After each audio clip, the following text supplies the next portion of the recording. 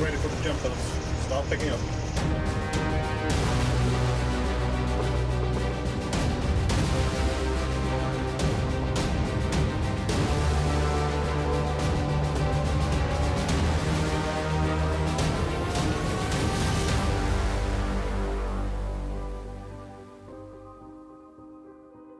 So Skandi Acergy is really a flagship vessel for DOF. We are really doing a lot of projects worldwide. The boat is a DP Class 3 vessel. The sea abilities on this one is fantastic. In bad weather we can sit on DP for 40 to 50 knots and 6, 7, 8 meters wave height, you know, without any issues.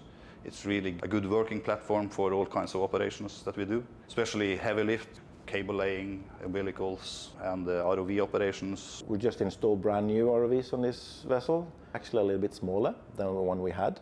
Then we have the possibilities to get into structures with a smaller one and do the more heavy work with a bigger one. So it increases your capability of work. We have 2 control stations in the online room. The facility is up in the hangar. It's like you have all the space in the world to fit tools. We have an electric workshop, hydraulic workshop. The moon pools, they give us very good capacity in poor weather because you're a lot less weather dependent, especially on waves and swell and significant wave height, because they don't affect you that much. We have 2 cranes, one 400 tons and one 50 tons. Both of them is heave compensated, so we can work in very big swell and heavy wind. The 400-ton crane reaches the whole deck basically, so it allows us to put equipment all over the deck. The large back deck has meant that we can fit all the project equipment in on one trip without having to go back to port, which is a massive advantage. The reach of the crane allows us to be able to go collect the jumpers and take them off of the supply vessel and install those without having to go back into port and load the jumpers onto our vessel. We have sufficient length on the crane wire and the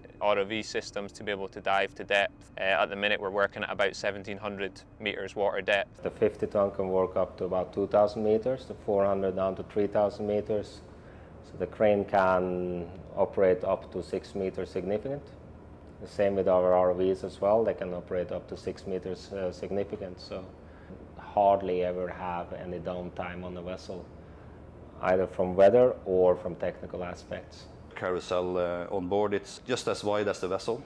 It sits under deck and it can take up to 3,000 tons of product, that being umbilicals, risers, cables. I think it's the best ship in DOF fleet.